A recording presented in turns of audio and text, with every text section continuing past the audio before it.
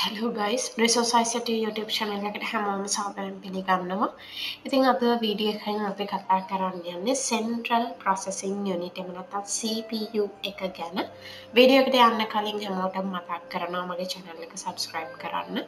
ඒත් එක්කම වීඩියෝ එකට like එකක් comment එකක් දාන්න කියලා. හරි. අද අපි වීඩියෝ එකේ කතා කරන්නේ CPU එක ගැන. ඔයගලන්ට CPU කියලා කිව්වම මතක් වෙනවා ඇති මේකේ කොටස් තුනක් අපි කතා කරනවා. Arithmetic and logical unit, memory registers and control unit කියන තුන. ඉතින් මම අද වීඩියෝ එකේ කතා කරන්නේ ඇත්තටම CPU එක ඇතුලේ තියෙන්නේ මේ තුන විතරද කියන එක. ඉතින් ඔයාලට ඇත්තටම ප්‍රශ්නයක් ඇතිලා ඇති මොනවද මේ arithmetic and logical unit, control unit එකේ කියනවා. මේවා කොහෙද තියෙන්නේ, මේකෙන් මොකද වෙන්නේ සහ CPU එක ඇතුලේ තියෙන මේ දේවල් විතරද කියන එක.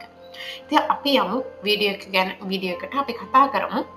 මොනවද තව CPU එක ඇතුලේ තියෙන්නේ කියලා. What's inside CPU?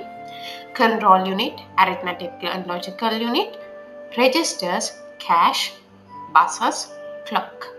ඔන්න ඔය කියන හය තමයි mainly CPU එක ඇතුලේ තියෙන්නේ. ඉතින් ඔයාලට පේනවා ඇති වම් පැත්තේ මම දීලා තියෙනවා තව diagram එකක්. ඉතින් මේ diagram එකෙනුත් පෙන්නනවා මොනවද CPU එක ඇතුලේ මේ දේවල් කොහොමද වැඩ කරන්නේ කියන එක. මේ control unit එකෙන් තමයි මේ දේවල් සේරම control වෙන්නේ. ඒ කියන්නේ hardware devices, memory හැම දෙයක්ම control කරන්න අවශ්‍ය signals ලබා දෙන්න මෙන්න මේ control unit එකෙන්. ඉතින් ඊළඟට ALU එකෙන් මොකක්ද වෙන්නේ? ALU එකෙන් තමයි අපි දෙන instructions ඔක්කොම execute කරන්නේ. ALU එකෙන් තමයි මේ arithmetic and logical functions carry out කරන්නේ. registers වලින් කරන්නේ temporary store කරගන්නවා ALU එකට process කරන්න අවශ්‍ය data. temporary storage එකක් තමයි මේ registers කියලා කියන්නේ. ඊළඟට cache memory එකෙන් වෙන්නේ speed up කරන එක. දැන් අපි hardware devices වලින් input කරාම data එකක් ඒක මුලින්ම යන්නේ primary memory එකට. එතකොට primary memory එකට යන මේ data එක ALU එකට අරගෙන යනකොට ස්පීඩ් වෙන්න ඕනේ. මොකද CPU එක අපේ primary memory එකට වඩා ගොඩක් ස්පීඩ්. ඒක නිසා ස්පීඩ් අප් කරන එක සහ අනිත් පැත්තට ALU එකෙන් primary memory එකට එනකොට ස්පීඩ් එක ඩවුන් කරන එක තමයි ඇත්තටම cache memory එකේ වෙන්නේ. ඒත් එකම එයත් frequently use වෙන data store කරගෙන ඉන්නවා.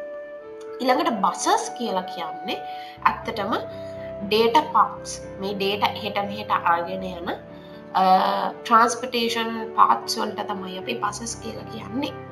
ඊළඟට clock එක කියන්නේ CPU එකේ clock cycle එක. ඉතින් මම වීඩියෝ එක ඉස්සරහට මේ හැම දෙයක් ගැනම එකින් එක විස්තර කරනවා. මේ diagram එකේ අතරම පෙන්වන්නේ CPU එක ඊළඟට input output devices memory කොහොමද මේ buses එක්ක වැඩ කරගෙන යන්නේ සහ registers කොහොමද තියෙන්නේ කියලා. ඉතින් ALU කියන්නේ arithmetic and logical unit එක. PC කියන්නේ program counter කියන එක. ඉතින් මේ program counter කියලා කියන්නේ register එකක්. right program counter කියන්නේ මේක register එකක්. මම R කියලා දාන්නම්. ඊළඟට IR කියන්නේ instruction register මේකත් register එකක්. accumulator කියන එකත් sort of register right මේක අතරම accumulator එකේ මේ store කරන්නේ execute කරලා process කරලා ගන්න instructions. එහෙම නැත්නම් අපි කියනවා information right.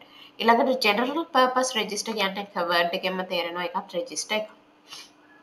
ඊළඟට මෙතන නම් තියෙන්නේ මේ IO devices right input output resources අපේ computer එකේ තියෙන. ඊළඟට memory ගත්තාම අපිට මෙතන ගොඩක් වෙලේට memory කිව්වම RAM එක තමයි මතක් වෙන්නේ සහ hard disk එකත් memory වලට අදාළ වෙනවා. ඊළඟට address bus, data bus, control bus කියලා buses තුනක් තියෙනවා. එතකොට මෙතන control bus එකෙන් වෙන්නේ control unit එකේ ඉඳලා control signals අරගෙන යන එක. data bus එකෙන් වෙන්නේ MDR එකේ ඉඳලා data එට මෙහෙට අරගෙන යන එක.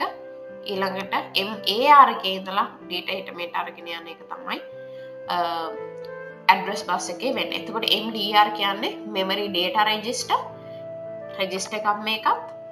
MAR කියන්නේ memory address register කියන එක.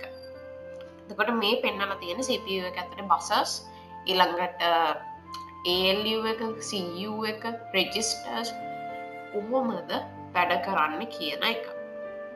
right. අපි මුලින් ඉඳන් කතා කරගෙන යන්නේ එකින් එකට control unit එක.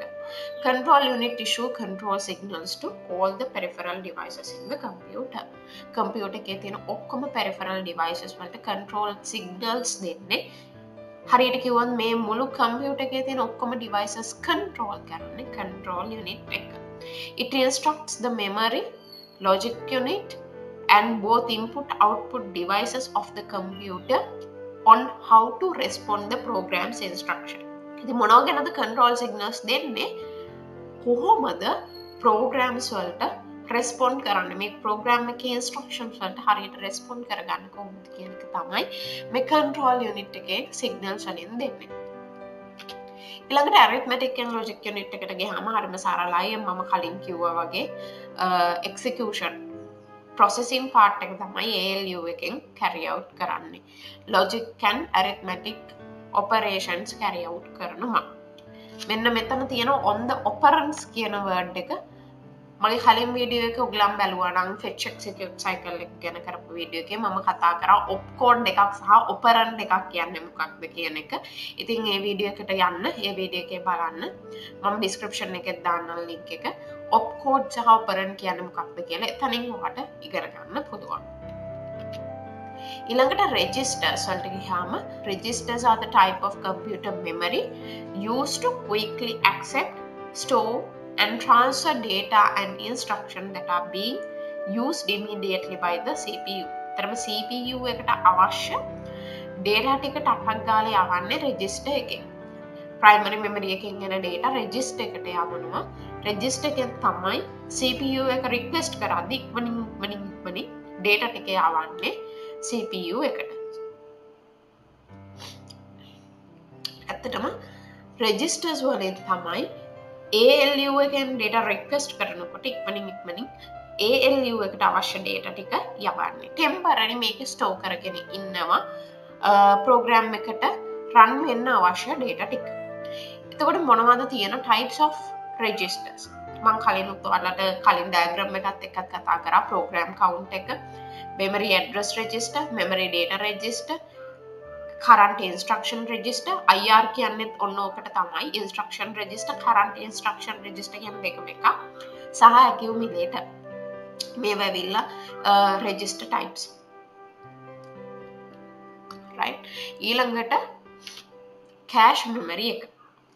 Cache memory is used to temporarily hold data and instruction that the process is likely to reuse. මෙන්න මේ word එක හොඳට මතක තියාගන්න. reuse. reuse වෙන data තමයි සැරෙන් සැරේට store කරගන්නේ. මොකක් හරි process එකක් execute වෙනකොට යම් කිසි data එකක් නැවත අපිට අවශ්‍ය වෙනවා නම් මේ process එකට අන්න ඒ ටික cache memory එකේ තමයි store කරලා තියාගන්නේ. ඒතර මේක temporary තමයි තියාගන්නේ. program එක terminate වුණාට පස්සේ process එක terminate වුණාට පස්සේ මේ ටික clear කරලා දාන්න.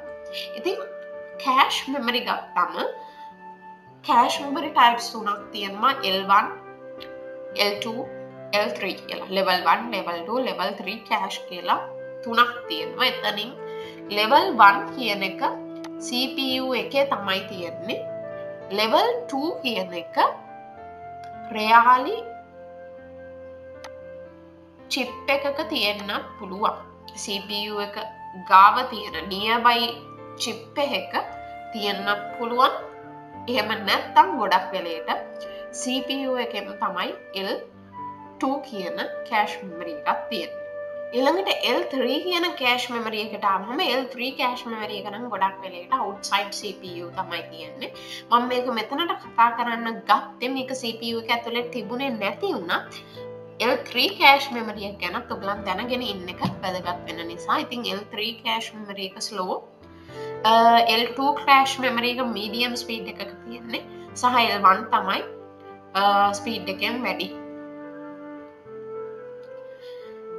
එතකොට cache memory ගැන කතා කරනකොට L1 සහ L2 cache memory දෙක ගොඩක් වෙලේට CPU එක ඇතුලේ තමයි තියෙන්නේ.